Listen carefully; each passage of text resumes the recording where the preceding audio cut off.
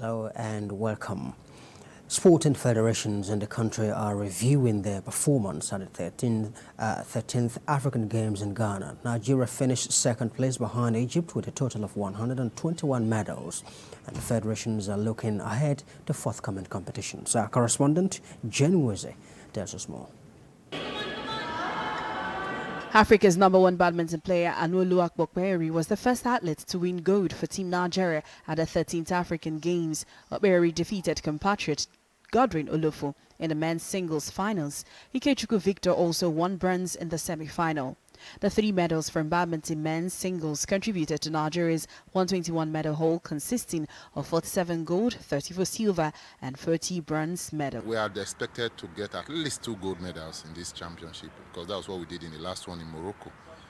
But we fell short by 1, and luckily it was an Olympic qualifier, and it cemented the qualification of one of our players for the Olympics.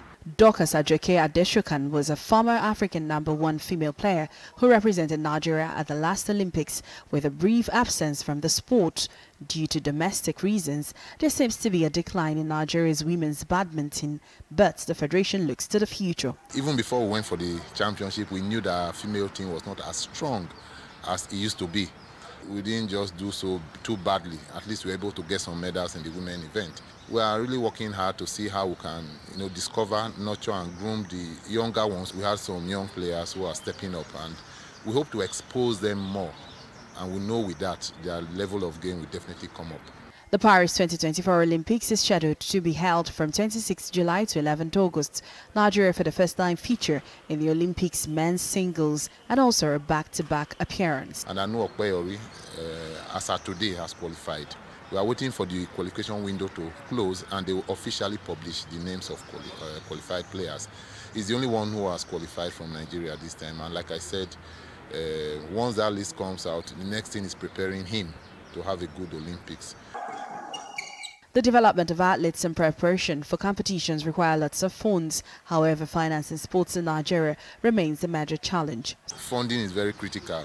If I think there's enough resources, oh no, definitely not. It's a very far cry from what is needed. We are hoping that government will be able to do more, and then also the private sector should be able to step in. Badminton won a solitary gold, 2 silver and 3 bronze medals at the 13th African Games. All eyes are on Nigerian badminton ahead of the Olympics. Jane Francis Nweze, TVC News, Abuja.